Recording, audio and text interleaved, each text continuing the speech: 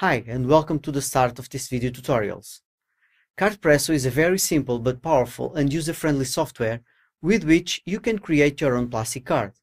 You can personalize the card with any background you want and fill it with text, barcodes, lines, shapes, images, photos and signatures in front and back side. This tutorial will teach you how to create an ID card, apply a background, create a text box and manipulate the text inside it. Let's start by clicking the Create button on the screen. Now choose the card type that you will use. Let's choose CR80, which is the most common type. Now we can start our business card creation. In this case, my business card. Choose a background to your card. I'm choosing the Cardpresso background that I have it in my computer. We choose the image and then click Open.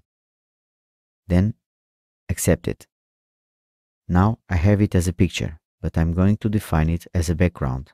Click with the right mouse button on the picture and then choose Background option. OK. Next step will be inserting on our card the logo of your company, in this case Cardpresso logo.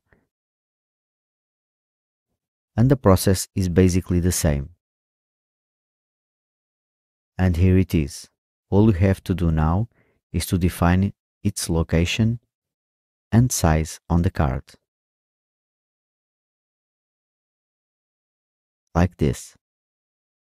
On the design toolbar, click on the text button to start to fill the card with all the data that is commonly used on a business card.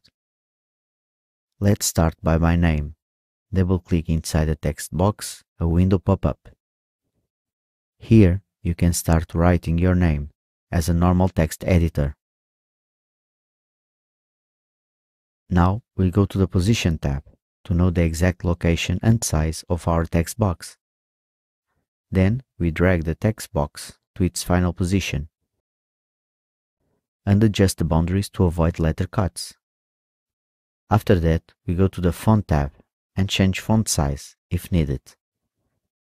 And to point my name on the card, we use the bold effect. Now we do for the other fields as we did for name field. We go to the design toolbar and click the text button. The process is exactly the same, as you can see.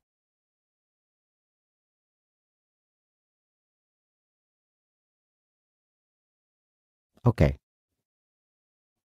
After that, we go to the Font tab and change font size if needed.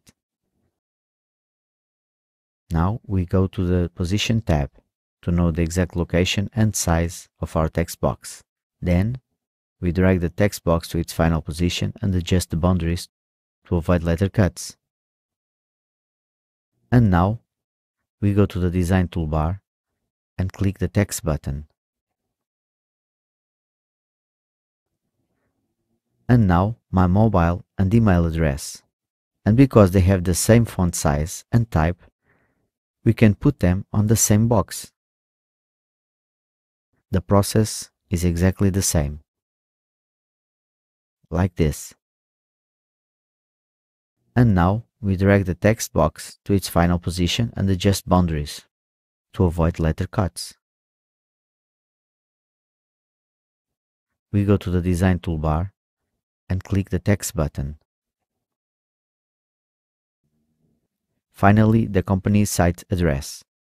That will be www.cardpresso.com. OK. Now drag the text box to its final position. Adjust the boundaries to avoid letter cuts, like this. After that, we go to the Font tab to see if need to change the font size. And to point the site address on the card, we'll use again the bold effect, like we did with my name. OK, this is all the information that we have on our business card. And of course, it's just one example. With one detail, we made the setup of the card at the same time. Is one method. I'm sure you'll get your own. All you have to do now is save your work by pressing Ctrl S or Command S on Mac. like this. As you can see, your business card is ready. Simple, isn't it? Now click the print button to print it. How? Well, that's a subject for another tutorial. Thank you for choosing Cardpresso and goodbye.